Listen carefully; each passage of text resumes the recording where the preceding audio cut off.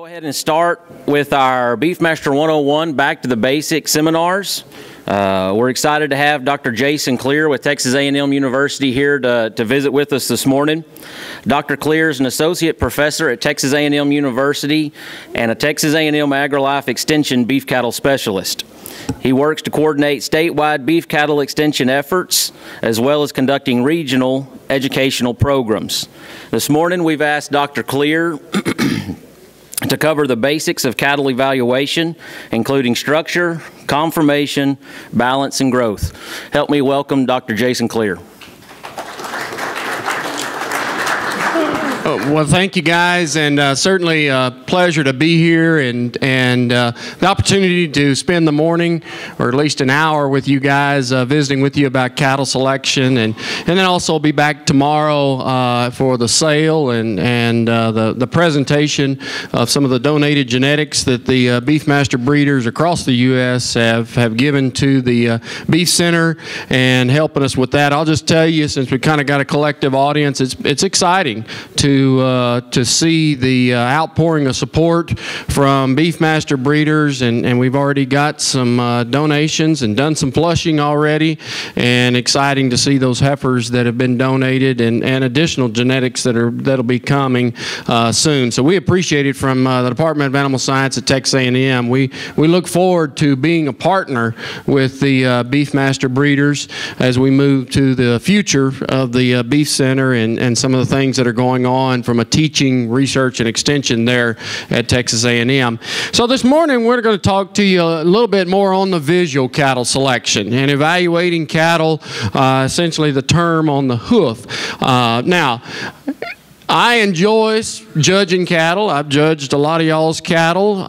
My two boys, I was raised up in the show business and evaluating cattle and showing cattle, and my two boys get to show cattle, both steers and heifers, for 4-H projects, and we just wrapped up a couple of week run at State Fair of Texas, and a few years ago we even had I stumbled upon a Beefmaster female that I liked a bunch, and she was real successful and did well for the boys, winning some major shows, and so I enjoy selecting cattle, and even more importantly, when I'm selecting cattle for commercial producers, whether it's buying bulls to be put out on a set of commercial cows or just sorting through commercial females, you know, those are the cattle I probably enjoy sorting more than actually standing in a show ring, because there's less darts and bullets flying when you're out in the pasture sorting cattle versus a show ring. The reason I bring this up is because, you know, visual selection is one of the tools that we have in the toolbox, and that's years ago I had a breeder tell me when I was young and working on my PhD, you know, we got a lot of tools that we can work with in the cattle business. And if you think about the history of cattle selection, and when we began sorting cattle, yeah, it was basically done off of visual. You know, at the time, hundreds of years ago, individuals began to sort cattle based on their particular needs in the region of the world. And really and truly, that's how we ended up with breeds of cattle that were developed around the world, whether it be a Bos Indicus or the Hereford or Shorthorn or Angus, whatever it may be, depending on the needs of those producers in those areas, whether it be draft or milk, whether it be hot climate, cold climate, whatever the needs were, that's how those breeds were developed and began the selection process. And then as over time we began to become more specialized in the way we raise these cattle, we shifted more into the beef side of the business, and in the U.S. we imported virtually all the breeds that we have today. And then fortunately, as we began to progress and take advantage of Bos Indicus genetics here in the southern U.S., we began the development of our American breeds and the Beefmaster breed. And so we began to select those cattle, and we developed our breeds that we have here. And then we began to select those visually on, you know, conformation and characteristics, and that changes over time as well with that. But so we've always had the visual selection, and then we figured out, you know, we're kind of in the beef business, the pounds business, business. And so, you know, weight's important to us. And so we began collecting data on weights and measures, hip height in cattle, weighing calves at birth, weighing calves at weaning, getting yearling weights, you know, collecting all the actual data points on those cattle. And then we evolved and took it a step further, and we figured out, well, we can run some statistical analysis on that data that we have and begin to get some more accurate genetic predictions of that and take out some variation. And that's what Lance is going to talk to you all about here in just a minute when he gets into EPDs and the value of EPDs. And so we've taken it a step further, and when we're looking at the EPDs and taking those individual records and taking essentially a lot of the variation out, because everybody doesn't raise them the same across the United States. And so those EPDs have become just such a valuable tool for us and helping us from a genetic prediction and helping us make decisions based off of selection. And then we get into, we've had ultrasound data for years now, and we had the ability of taking that ultrasound scan data and incorporating it back into the database, into the EPDs. The exciting thing is, and I hopefully that most of you got to sit in on the genomics discussion that was yesterday by Neogen, this is where it really becomes exciting. As you know, you guys, some of you older breeders in here remember when we first had the genomics data and we had the 3 stars and 4 stars and all that good stuff, and it was exciting. You know, how much did it mean? You know, I don't know. I mean, it was probably more marketing than anything. But now we can take that genomics data and you can begin to plug it into the database, the EPDs. And, you know, if you look at some of these breed associations that have been really aggressive in the genomics data, the exciting thing is you can take virgin bulls and have accuracies of mature bulls with a lot of progeny on them. And so you can begin to select some of those virgin bulls, and that's good from a purebred producer if they're trying to select new sires, but even more importantly when you think about if you move into commercial producers, who's really our bread and butter when we think about the seed stock industry. It's being able to sell bulls and females.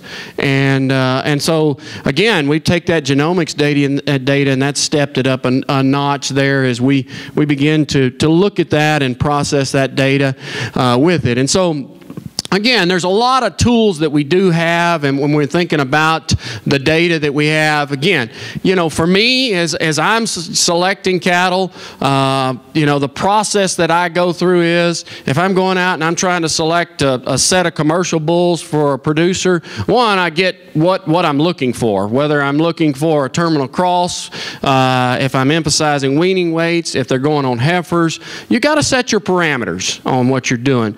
But then, so, you know, I figure out what my parameters are, and then I look at the data first, all right? I never look at live cattle first.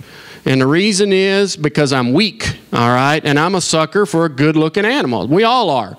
And if we go and sort through the cattle first and we see the best one there, then we begin to second-guess ourselves and say, well, you know, yeah, that data's okay. He's bottom 1% for birth weight, and I'm putting him on first calf heifers. He'll probably be all right, all right? So I get my sort off the data first. And then I move into the visual selection process and the evaluation of that after that. And that's, again, that's kind of my process when we're looking at it as we go with it. But you've got to utilize all the available tools that we have. And there's just a lot of exciting things from a data management standpoint. And I think as you look at producers, purebred breeders, I mean, you've got to look at those things. Again, do certain commercial producers, all they look at is the visual?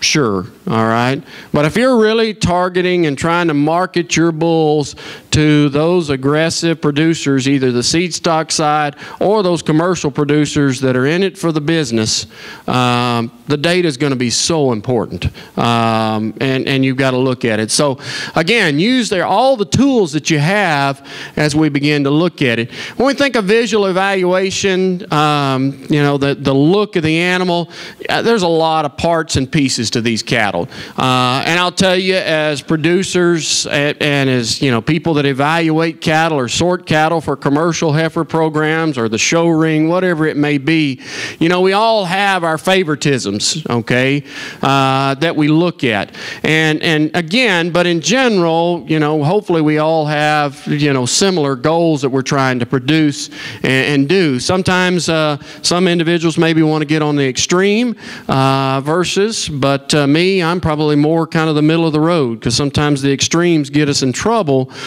in this business that we're in. And so when we start off in selection, I always look at structure first. You know, and I tell this to producers, but also kids that we're talking about selecting 4-H or FFA projects. Start at the ground up. You know, that's the way I was taught. And looking at the structure of these cattle is so important, because if you start looking at everything else and you come back to structure, you begin to second guess yourself, and you begin to justify whether or not that animal is structurally sound. You say, well, you know, he's huge topped, you know, a lot of muscle, beautifully balanced animal, but he's got 3 legs, but I believe he can breed cattle on 3 legs, all right? And we begin to start to justify these things. And so as we look at structural correctness, we've got to start at the ground up and start at the foot and work our way up. And this is just some old pictures and diagrams that really kind of, I want to set the basis as we get into some video here in just a minute, as we look at the structure. And what I want you to do is remember the skeleton, because that's what it's about, is the skeleton of these animals. And so you can see this is kind of the correct structure. Now, when we look at it in the front, I'm going to draw some lines on this live heifer in a minute, but if we look at it, you can take from the scapula here, the top of the blades, down to the point of that shoulder, all the way back to their elbow right here, and that's about a 90-degree angle. All right, and you can see that knee joint sets back, the foot sets in front of it. Same thing in behind. We look at it, we see our pelvis. Now, if you listen to the show ring jargon, you'll hear a judge say, well, she's really level in her top line. She's really level from hooks to pins. Are structurally sound cattle level from hooks to pins? No, they're not. They're going to have a little bit of set from their hook bones to their pin bones, okay?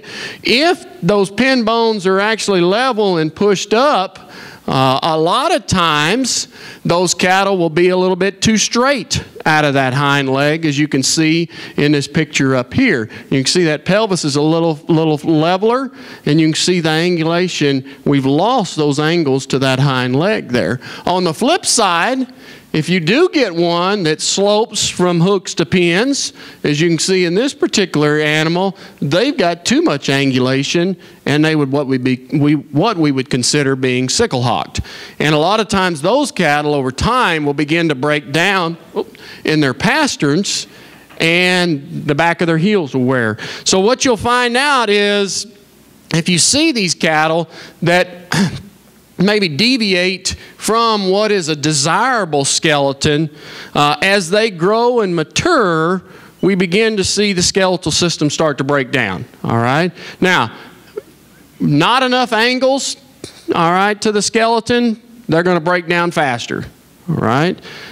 If you got too much angle, you're going to break down eventually. You're probably not going to live as long as you've got one that does have the correct angulation in them. So just kind of keep this skeleton in mind as we look at it here. And I want to show you some videos here. Well, first, I want to show you this here. Something that's also important when we talk about the foot of cattle is when we think about the hoof and foot itself, sometimes we get into some cattle that are really small-footed, and typically those smaller footed cattle are maybe a little smaller jointed bones. But then also, typically those cattle, their feet will wear a little faster.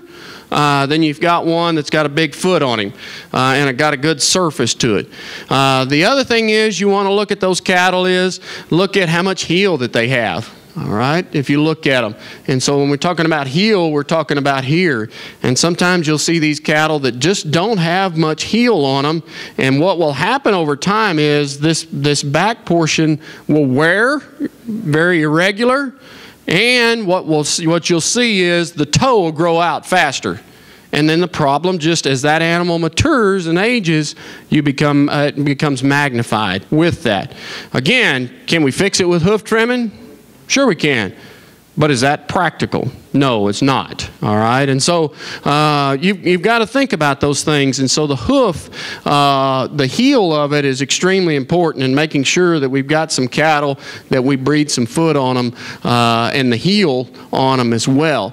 Other thing too is that in the business we're in today, we tend to push bulls. And when I mean push them, I mean feed them hard as we're developing bulls and to a lesser extent females. And when we develop these bulls, we're trying to put the weight and condition on them from a growth because we're looking at gain test, but we're also trying to put the marbling in them as well from an ultrasound carcass perspective. And also, I hate to say it, but fat does sell when it comes to bulls. Unfortunately, I think we're maybe seeing a little bit of change in that.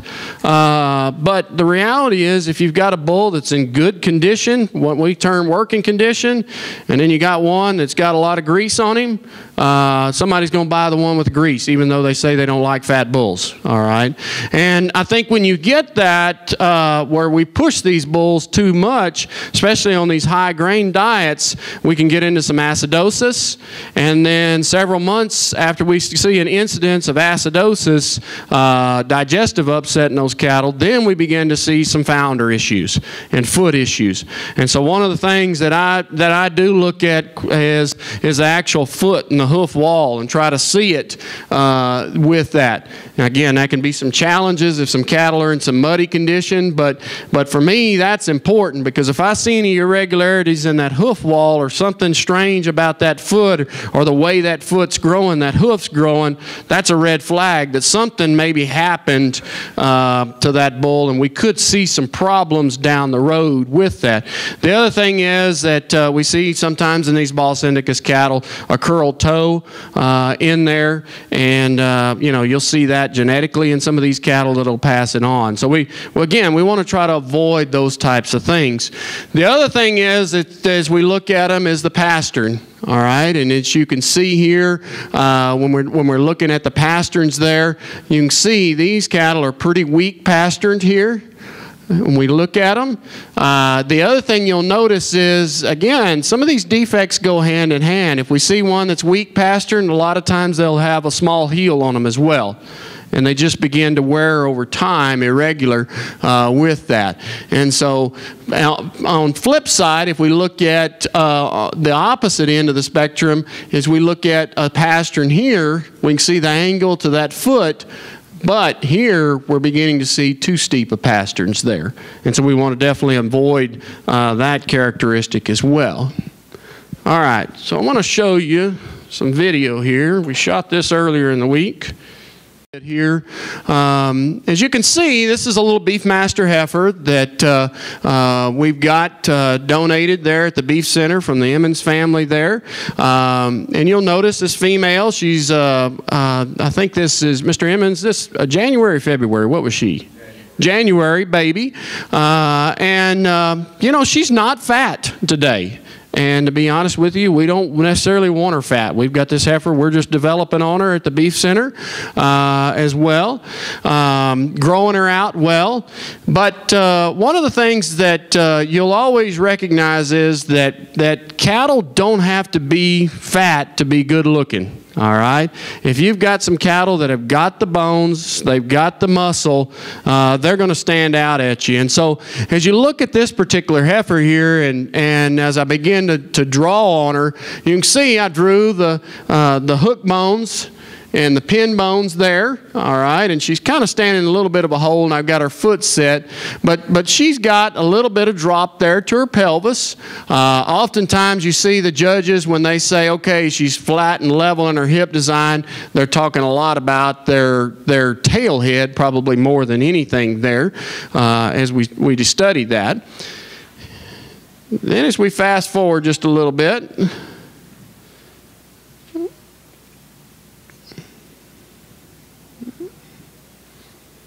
so we can see kind of the way the pelvis lays in on that heifer. And again, imagine that skeletal system as we looked at her, and as we begin to connect the dots. Now, I went to Anderson, Texas High School, all right? There was 14 people in my class. Art class was not a priority, guys. It's quite obvious in my drawing techniques. But if you look at this heifer here and you study the skeletal design, does it look about like that picture that we saw with the correct angulation? She's got enough angulation to her hind leg. She's got some set to her pasterns. If I put that stick, that sorting stick at the point of her toe, you can see those angles there with her. And so ideally from the hind leg, that's important. We also want to look at, on those hind legs, as you look at them from behind, look for any swelling in those joints or anything, especially when we're looking at bulls. You know, we want to avoid any kind of joint problems. But then also, as we look at them from behind, those hind feet ought to be sitting straight forward, all right, as they're moving. If you see them where they hock in and those toes point out, oftentimes that's associated with them being sickle-hocked as well, too much angulation with them. If they're bow-legged, a lot of times you'll see that same defect that you'll see is if they're too straight sometimes on those hind legs. So it all begins to work together there with that. And so again, those toes ought to be straight forward.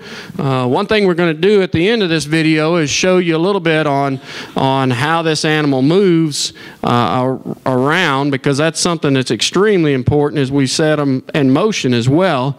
But you can see that heifer's got really, from an angle standpoint, I really appreciate the leg and the foot. If you studied the foot of this particular female, she's got a big foot on her. She's got adequate heel to her as well. And she's really big bone too. Not excessively, but she's got some substance of bone to her as well, which is an indicator of growth and performance too, along with that. So then we began to move to the front end of this particular heifer. And again, thinking about that skeleton, as I draw a dot at the top of the blades, the point of that shoulder, and then we come back to that elbow pocket, and we begin to connect those dots. You can see here. And what you'll see is, if we see that line there, it's going to end up being about a 90-degree angle there. And you can see the skeletal. Now, as you're selecting cattle for structural correctness out of that front end, if you just always remember that triangle there, and then you'll be able to tell whether or not what's going to happen on that animal from a skeletal correctness standpoint. If this animal's shoulder is pushed back into her body, maybe in line with that sorting stick, that angle is going to be a lot greater and more open. And when we see those cattle, I'll show you in a picture in a minute, is that those cattle with that angle that big, they're going to be straight in their front end design. And the reason we call them straight is because the skeleton begins to line up.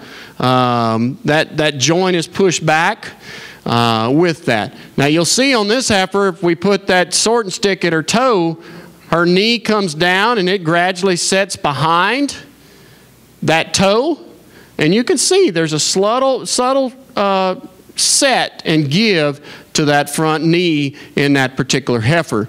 If that angle, that shoulder's pushed back and that angle is greater than 90 degrees, what you will begin to see is the pasterns will be too straight, the knee will be in line with the toe, and it'll be somewhat in line with the point of that shoulder. Okay, and those cattle we would say would be too straight out of their front end. If I've got an animal at this age that is a little straight, What's going to happen when she's 3 times this weight? She's going to be a lot straight, all right? And as we put weight on those animals, we begin to magnify the skeletal problems, okay? And what you will see on these cattle that are too straight out of their shoulder, and we begin to see that the joints line up and the knee is setting directly over that foot, what you will find is those cattle will stand there, and again, when they're standing, sometimes they'll shift that front knee forward. Now, what are they trying to do? That's the pressure. Just like me, I'm not standing up here stiff-legged the whole time because my joints, the pressure pushing down. In cattle, that angle is so important to the design of those animals. As we begin to deviate that, you will begin to have some structural problems, and they'll pass it on. And when you get into cattle that are too straight, and you begin incorporating some of those genetics in the herd, one, longevity is going to be affected, but it's a challenge sometimes to get that mess out of there. And then what you will see a lot of times, those cattle, as you begin to add the performance and you try to feed those cattle, they may be structurally sound and what you think is somewhat sound, but as you begin to grow and mature and develop those cattle, we see this in the show steer world where you're kind of dealing with extremes and freaks there. You know, you think, oh, that calf's, you know, pretty sound, everything's okay. And then all of a sudden you get a swollen hock. Or you get those cattle that maybe start to get a little straight. And so as you put the performance on these cattle, some of these defects will begin to magnify there as well. And so again, when we're thinking about structure, that's an important piece of the puzzle, is making sure on both ends of that skeleton we've got that correct angulation as we see those cattle there. The other thing too, that as we study cattle, sometimes you hear this term, you know, I like that back that is just like a jet, you know, our airplane runway, you know, flat as can be. If you study really good, functional, sound cattle, is their back perfectly flat? No, there's a slight give to it. And if you'll study them when they walk, when they have a little bit of give to their spine, they're going to have more flexibility in their spine. And they're going to move a lot easier. And you'll see that transition all the way down. If you'll watch cattle that are sound, their heads and necks don't move very much. They just kind of lumber around like, hey, you know, it's easy. But if you get one that is really flat in their back or even up in their spine a little bit, their range of movement is going to be a little less. And what you'll see is there are probably some challenges as you go down into the skeleton. And when you get one that's too straight on both ends, not enough angulation, you'll see those cattle will hump up in their back and their spot there with that. So I like to see one that's got a little bit of give to that spine on those cattle. I think that's extremely important from a design standpoint. Is you got to be able to see them move. And so my crude drawing there, we look at this particular female, you can see that when that front foot picks up, that back foot pretty much sets down right where it was.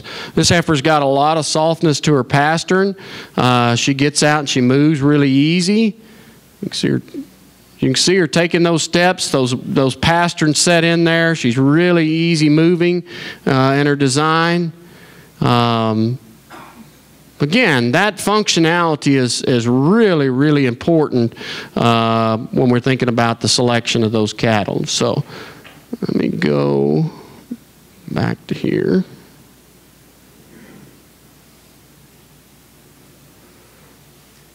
We'll show you a few defects. So here's an example, and this is an old full-blood Simmental, but as you can see, if you'll study this particular animal and the straightness of it, let's see how that shoulder's pushed back into its body. If we look at this angle, it's going to be greater than 90 degrees.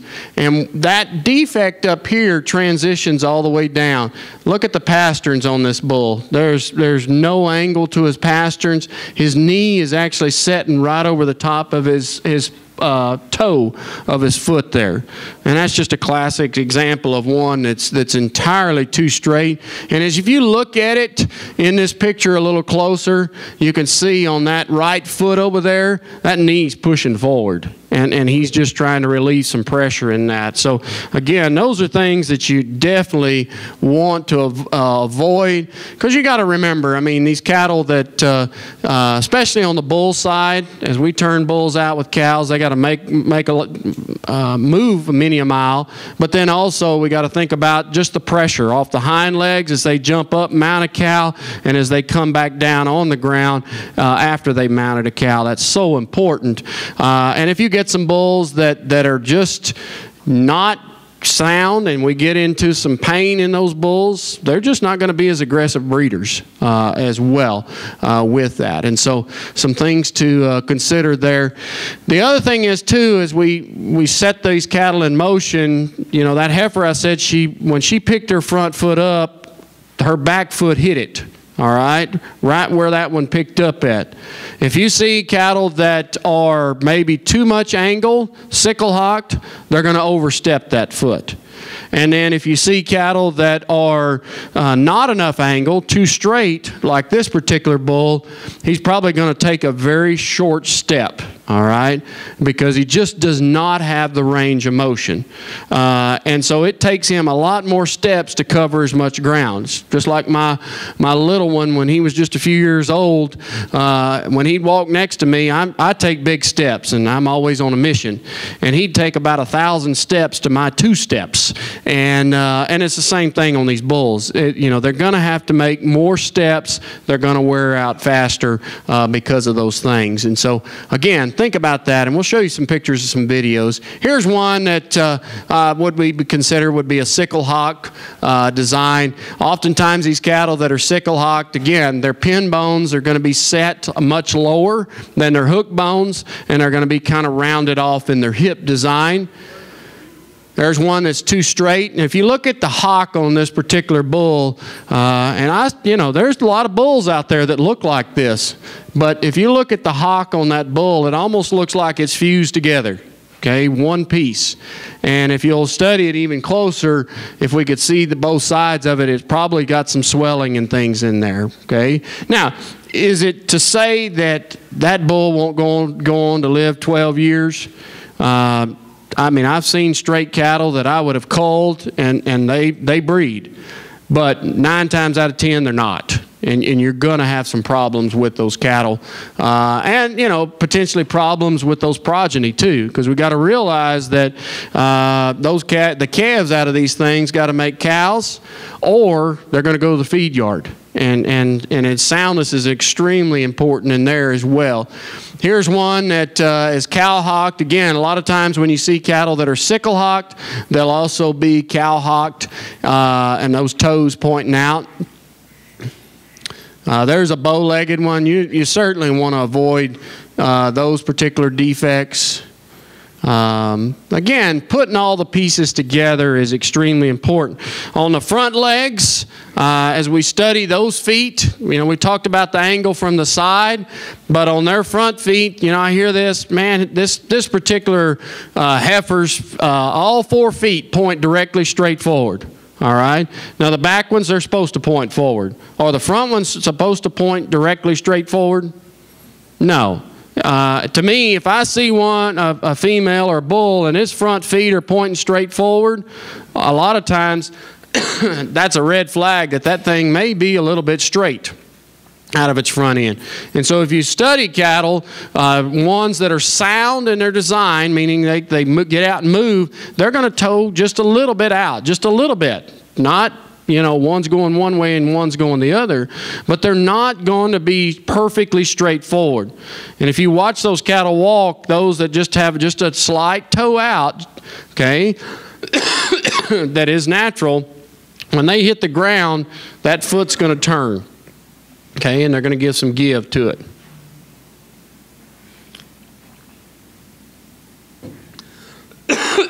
Sorry, I've been battling a cold here.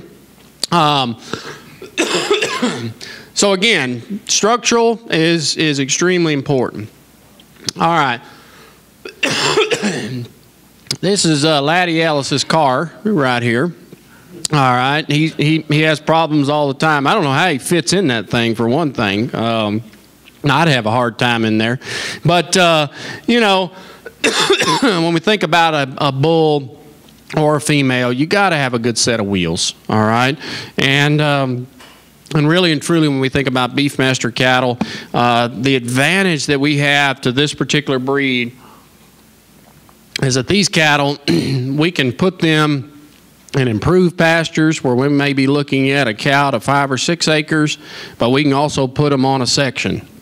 And those cattle are just really functional in their design and just the nature of the breed. But if they don't have a good set of feet and legs, you're out on both ends of it. And so structure is really, really important. Growth rate.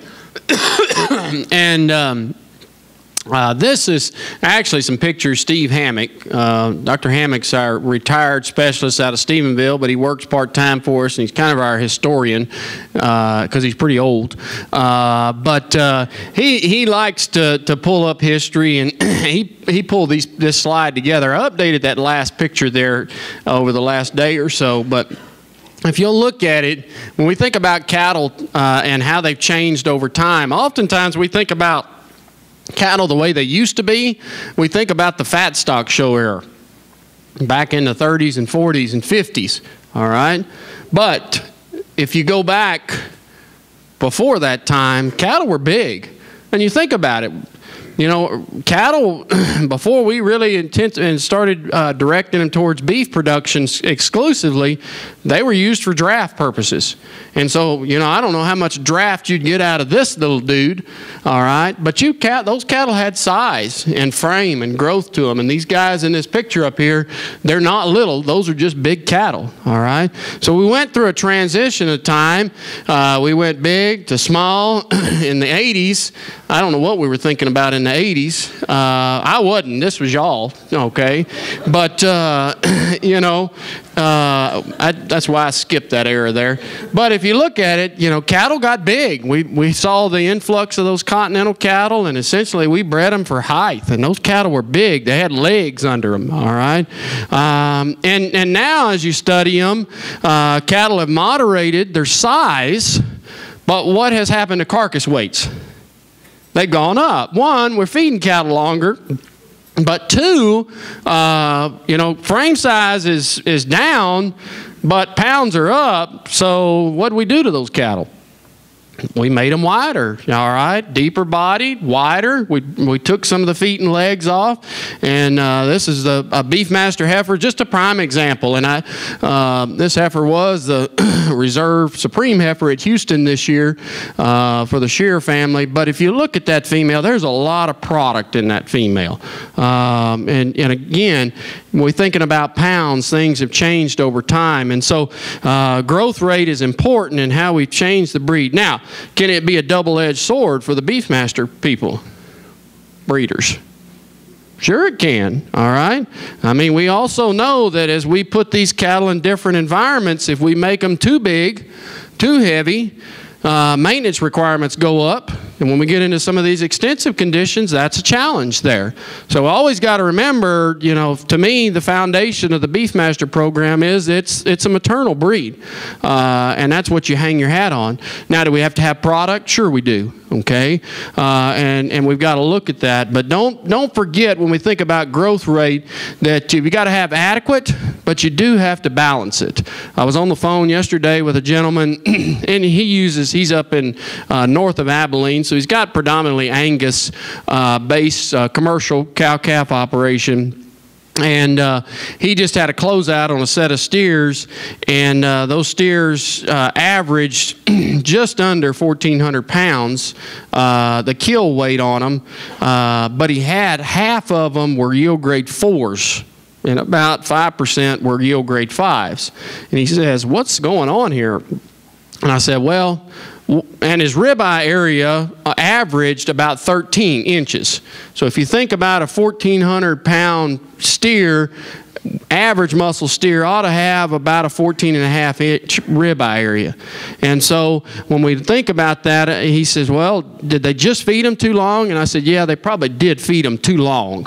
I said, but it also, I think you got a few challenges in your world as well that you may need to start thinking about a little bit and breeding just a shot more muscle in those cattle to give you a little more pounds in them. But it's a double-edged sword because he's in an area of the state that they have very sporadic rainfall. So you got to be careful with those things, and growth rate and muscle and those factors are extremely important. You know, the biggest thing on growth rate, yeah, we can look at cattle and we can say, yeah, she's got a lot of growth or so on. But for me, on the growth rate, I'm going to go and I'm going to look into what Lance is fixing to talk about and look at the data on those cattle, because that's really going to give us a good estimate of what we think the production is going to be on those cattle and the performance of them. One thing that I always throw up to my students is a quality heavy dead calf worth more than a lighter live calf. All right? Always got to remember that when we're thinking about growth rate and even in selecting muscle in these cattle. You know, again, we've got to think functionality in these cattle and making sure that they can calve out and produce us a live calf, and then we think about pounds after that. Muscling is something, again, it can be a double-edged sword for this particular breed. I think in the last 15 years, the Beefmaster breed as a whole, one of the challenges they probably had was not enough muscle, all right? And you guys have done a great job of putting some muscle in these cattle, and I think it's, you know, it shows with the marketability of these to the commercial cowman. But at the same time, I think you got to be careful and figure out what market you're going to. And to me, the foundation of the Beefmaster breed is still a maternal market. And we can't put too much muscle in these cattle where we're trying to be a terminal cross. You got to hang your hat on what you're good at, and that's being just a tremendous cow for the South, but also having some productivity from the feeder calves as well that result of those matings. And so when we think of muscling, you know, your ultrasound measurements are going to be very accurate. I mean, if you look at the reliability of ultrasound and the correlation of it to actual ribeye area, it's really highly correlated. So, you know, I tell all commercial producers, you know, the one, you know, carcass measurement, if you're not selling calves all based off a carcass measurement, if you're taking your calves to the sale barn, you can still look at ribeye data, look at that EPD and the actual data, because it's going to give you an indication of the muscling of that animal, all right, and the indication of the muscling of the progeny out of that animal as well.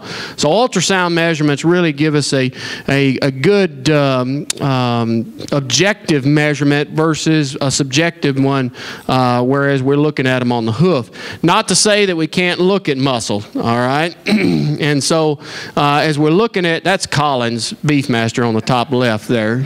You know, he represents the association well, you know. He says he doesn't want to raise any good ones because he's going to compete with all of his breeders, so he's doing a good job there. But you could see muscle the difference. You know, again, when we're thinking about muscling in cattle, lighter muscled cattle are flatter and there's muscle design. Cattle that are heavier muscled are going to have some more shape and dimension to them, similar to a bodybuilder. And so you can see when we're evaluating muscle in cattle, as we look at them, base width is so important. You know, cattle that have some muscle are typically going to stand wider apart, and they're going to walk with a wider base to them as well. And it's going to transition all the way up. We look at, for me, as I'm looking at muscle and the width of cattle, pin width is extremely important, as well as how wide they are across their hooks.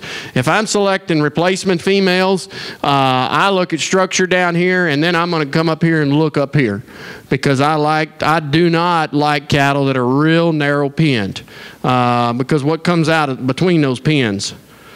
The calf, all right? And so I really cull heavily on real narrow pin kind of a cattle. But if you look at this particular steer, you can see he's wide here. He's wide in his round, but he's also wide as we get him into his lower quarter, as well as his twist as well. So he's real square from behind.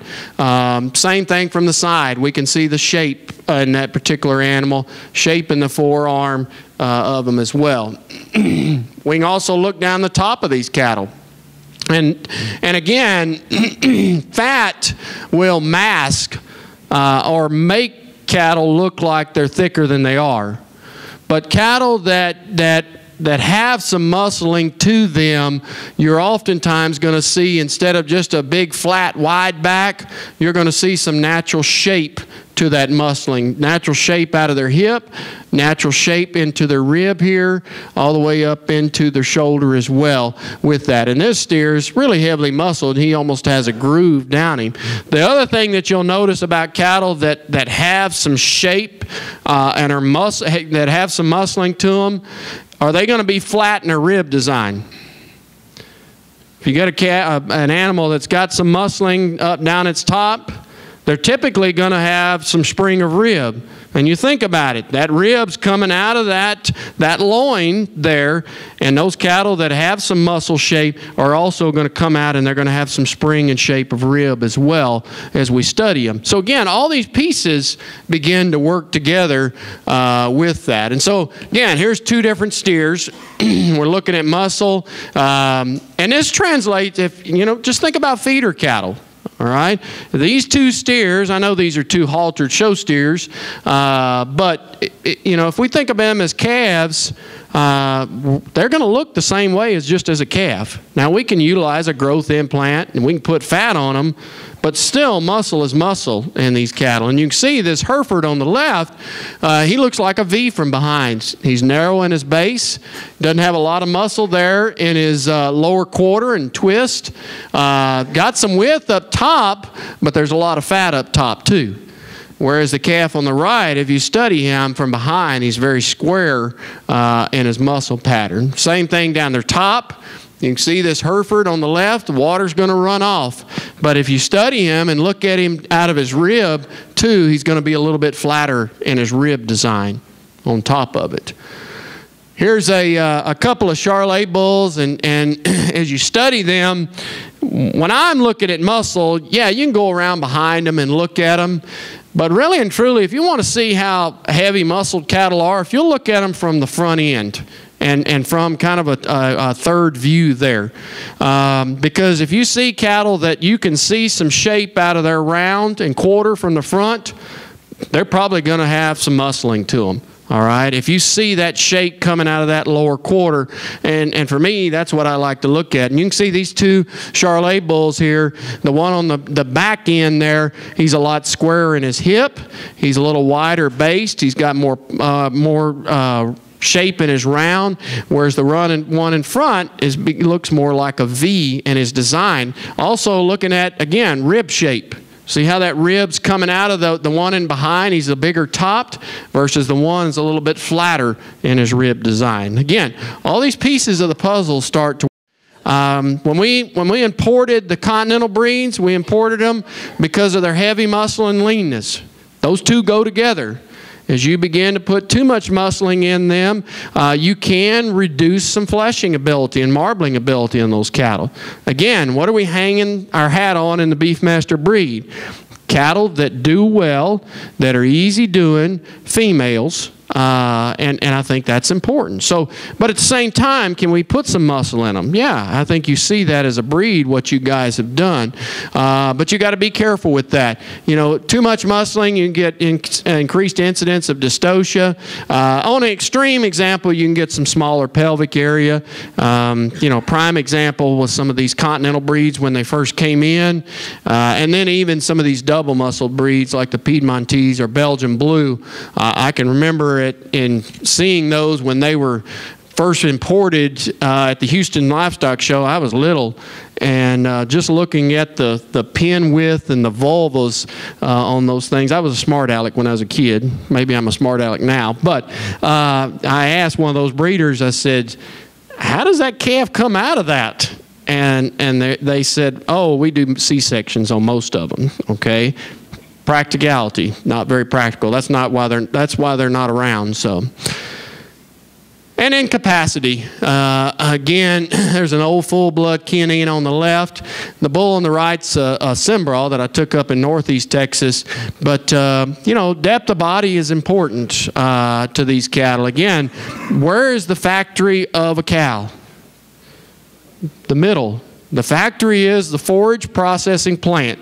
We got to realize that we're in the business of growing grass, and those guys harvest it. And the grass that we grow a lot of times in the South may not be the highest quality grass. So the more grass they can eat, the more they can process, and the more nutrients they can get out of it. And that's when we're looking at depth of body in these cattle. And you can see those two examples. That bull on the right has got is deep bodied, but he's got a lot of shape to his rib as well with that, versus the one on the right, what we used to term the hard doing kind of a cattle. So depth of body is important, but also shape of rib to go along with it as well. So those are important things to think about. Balance and eye appeal. How the pieces put together. And the reality is, you can have all the data in the world on these cattle, but you got to sell them at the end of the day, all right? And the bull sale, the sale that you're going to have tomorrow at 4, the data is important, but they got to have all the pieces put together. And I think it's always important. And you can have both, and they can go hand in hand. There is no doubt about it. That you can produce cattle that with functionality, that have some balance and eye appeal, like this Red Bull here, and put the pieces together for your customers, whether it be another seed stock producer or a commercial producer that's buying bulls. Because if I'm buying a bull, I sure don't want a sorry bull out there in the pasture, because somebody's going to make fun of me, okay? And so you can put it in the balance and eye appeal. And when we're talking about balance and eye appeal, we're talking about how if we divide this bull into really 3 pieces, we take the middle out of him, and that first third ought to be similar length to the middle third to the hind third. Levelness in that chest floor. He's got, he's a mature bull, so he's got a little bit of chest to him, but he still balances into his underline as well. If we look at him out of his hip design, he's pretty level in his hip. Again, he's not perfectly level. There's his hook bones and his pin bones, but that's desirable there. At the same time, we look at his shoulder design, and he's not excessively coarse in his shoulder design and open in the shoulder design. We definitely don't want that from a calving ease perspective. So again, you've got to put all these pieces as a puzzle together in one complete package for these cattle. Masculinity or femininity. A cow ought to look like a cow, and a bull ought to look like a bull. And if you got a set of cows and you can't determine which one's your bull and which one's your cows, you either got a feminine bull or a bunch of masculine cows, one of the two. And I mean, I don't even have to show you the reproductive organs on these two yearling animals, and you can see the one on the right, that's a bull. All right, he's a broader headed animal. His eye socket's a little bit more pronounced. If I could see his neck, he's going to have a little bit of a crest there from the testosterone. Again, we want that masculinity in these cattle. And at the same time, femininity. I had somebody tell me, I heard this story one time. He said, if I'm getting a bull to produce heifers, I don't want a manly, masculine-looking bull. I want one that look like he's going to produce some heifers. Okay, if that's the case, all right, in the way genetics work, I would have never married my wife, because my father-in-law is a burly-looking guy, okay? And you think about that. Same thing in cattle. Good, stout, masculine bulls, they'll raise good, stout, good females for you as well. So don't think about that concept that I got to have a heifer-raising bull. It doesn't work like that. So, again, masculinity is important, but also femininity. And you can see the female that's on the left, you can see her eye is a little more feminine. She's a little narrower in her head. Her jaw jaw is not as pronounced as well. And if we study her through her shoulder design and neck design, her neck's going to be thinner and her shoulder's going to be flatter. So again, those are things that whether it be masculinity or femininity, you've got to look at. If you're retaining ownership, again, Lance is going to talk to you about the data and the EPDs. You know, if you're retaining ownership or you're selling into a program, you got to look at the carcass.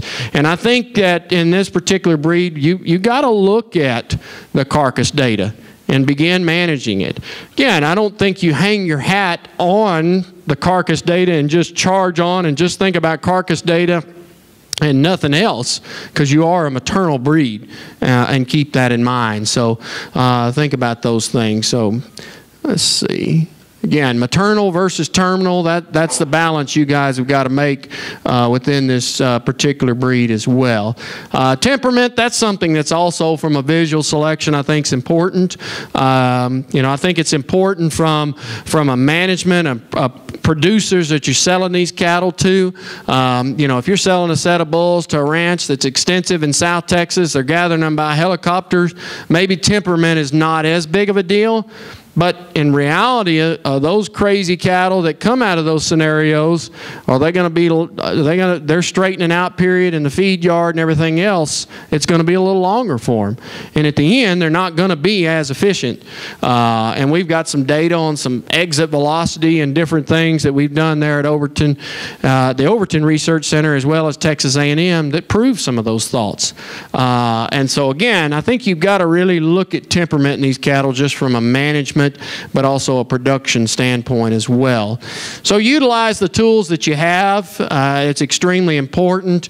You know, use the data. The visual selection is important with that. I think you got to be careful. Avoid the single trait selection. Sometimes we start chasing a rabbit in the cattle business, and then the next thing you know, we're in a mess. And you've seen that time and time again. You know, and the last thing I always say is, in today's business, cattle with some backgrounders, there's more value to them. And when I say background to them, I'm talking about data on those cattle, the health of those cattle, and the honesty of the people producing them too. And if you want to be long-lived in the seed stock business, integrity and honesty is extremely important with it. And so think about those things. I'm going to show you a few pictures of some challenges. Now, I did not use Beefmasters in these videos that I pulled off of some sales, because y'all don't have these problems. So, you know, we picked on Brangus here. Oh, wait a minute. Go back. I get it to play.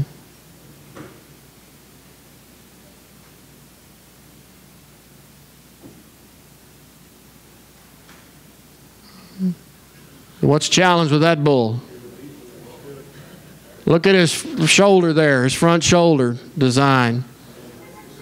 Okay, and look at his front knee. Okay, that particular bull, one, he's just not very balanced at all. He's not very heavy muscled, but as you look at him out of his shoulder, he's really straight out of his shoulder there, and you can see in his movement, see his back and his spine is kind of humped up. He's got some challenges there. Let's see.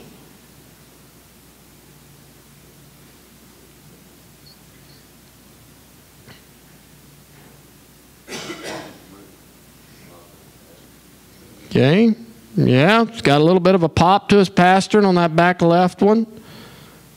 See that? Again, you know, some of those things like that we see in these cattle as they get nervous. Sometimes they'll do that, but that's a big red flag when you see him popping in that pastern, and he was actually popping in his hock pretty significantly there.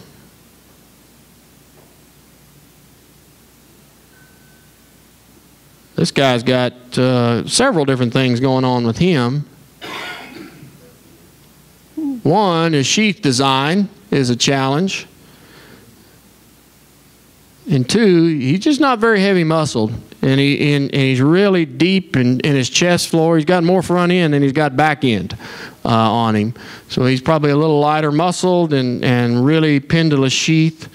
Again, that's something we didn't talk about, but that's an important characteristic you got to look at.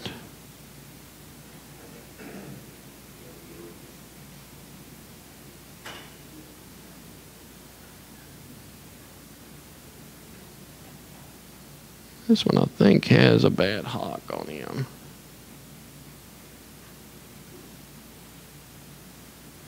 This one's moving pretty good. Maybe a little shorter strided. There's one in here. Oh, this one here. What's wrong with that guy? Yeah, look at his front left knee. Again, he was probably, hopefully he was cold out of that sail because of that.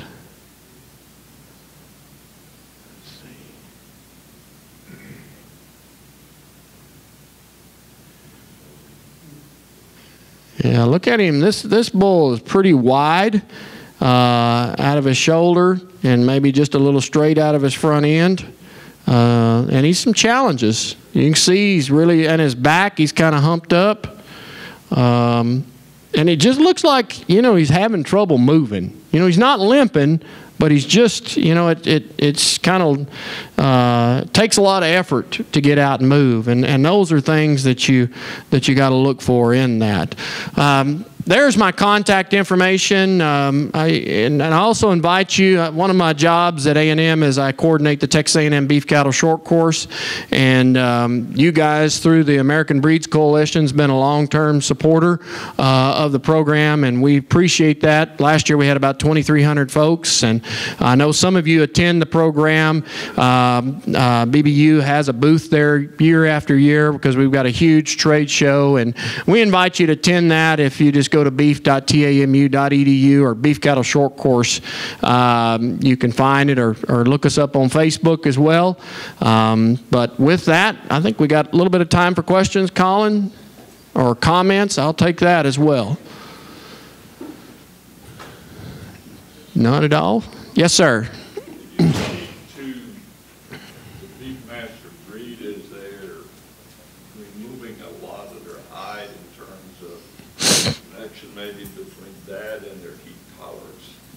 Yeah, very good question, and I don't know, probably 8 or 10 years ago when y'all had the meeting down in a river bottom in the middle of nowhere, I was afraid I'd never make it out.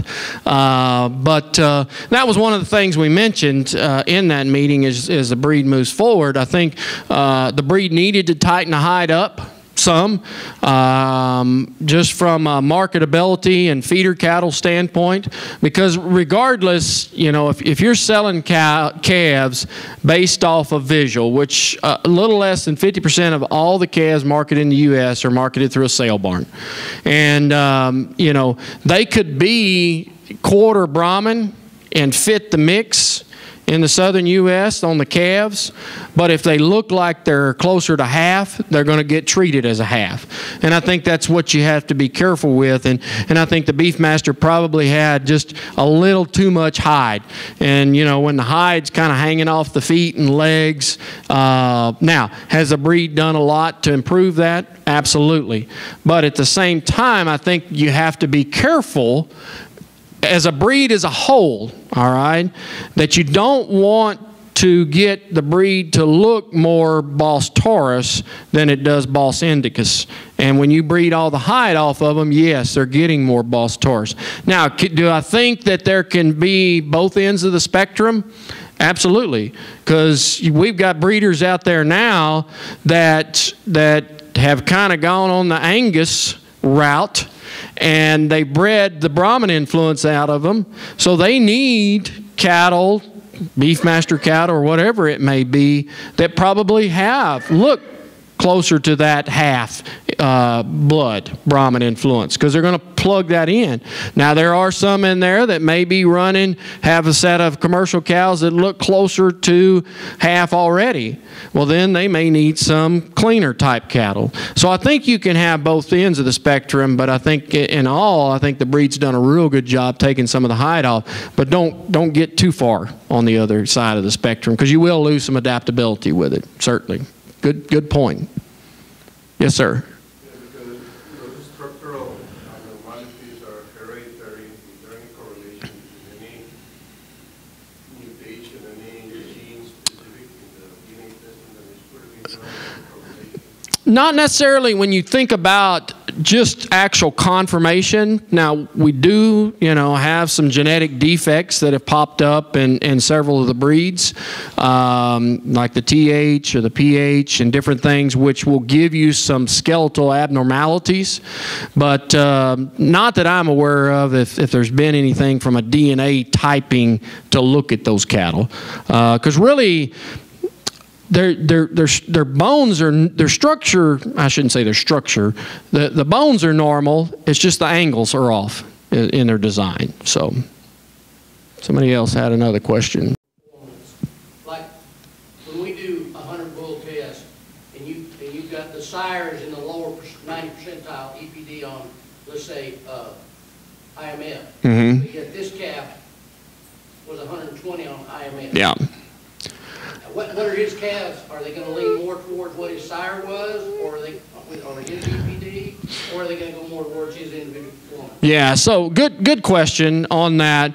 And when we think about individual performance versus the EPDs, again, that's expected progeny differences, all right? And so we're looking at and trying to predict a breeding value. And that would be if we bred this particular sire to 30 cows of similar type, on average, this is what they would be. Now, will you have some of those extremes? Certainly. Now, will his data be affected by those extremes? Certainly. I mean, if he's genetically got more marbling, he's going to be one. His EPD should reflect some of that, and you'll really be able to tell is as you get some additional progeny on the ground, or if you actually collected some carcass data on it. Okay? Others. Trey? Moving forward, what do you think our biggest structural challenge of the breed is? I think in the beef, you always want to put me on the spot, don't you? Some of the things that I see in Beefmaster cattle, probably, and again, it's the lesser of two evils, but I still see some Beefmaster cattle that are probably a little weaker pastern than our deal, and they're a little shorter on their heels. All right, and that's probably what I see more than anything. Now, don't correct it on the flip side and start breeding a bunch of straight cattle, because I'd rather have that lesser evil than the straight one. But that's what I would see from a Beefmaster perspective. Is sometimes you get them weaker pastern off of those hind legs, and then you get a shorter heel, and again, that defect is magnified. Think about a structural defect, something little like that. A good friend of mine, and he was a mentor of mine, but he's a bigger guy, all right, and somehow he cut his little toe off cutting grass with a push mower. Now, I have no idea how this happened, all right, but because he limped around for a period of time and favoring that foot, then he began to have hip and knee problems, all right? And so any little defect, as slight as maybe a weaker pastern and shorter foot, over time you're going to see the claws grow, and you're going to see some problems with that. And even over time, those cattle that are weaker pastern, maybe a little sicker hocked, as they mature, I judged a breed at Houston. I don't know how I got into this deal, but it was a specialty breed per se, and that specialty breed showed them from birth to about 15 years old, all right, and they all got to come back for the champion drive. And I wish I would have taken a picture of them, because that breed was known to be more sickle-hocked in their design and weaker in their pasterns. And when you saw the young ones out there, they really they didn't round off in their pins, and they were pretty level from their point of their shoulders to their hip. But as those things got older, I mean, it's like they became a ramp, all right, because their hind end was breaking down on them, and they were getting weaker in their pasterns, their heels were grinding off, and it looked like they were just running uphill. And it was amazing how the magnitude of those cattle as they got older with that. So, again, that's again, my thought on that, so. Okay. Colin, I'll turn it over to you unless anybody else has any questions. And I'll be around a little while today, so thank you, guys.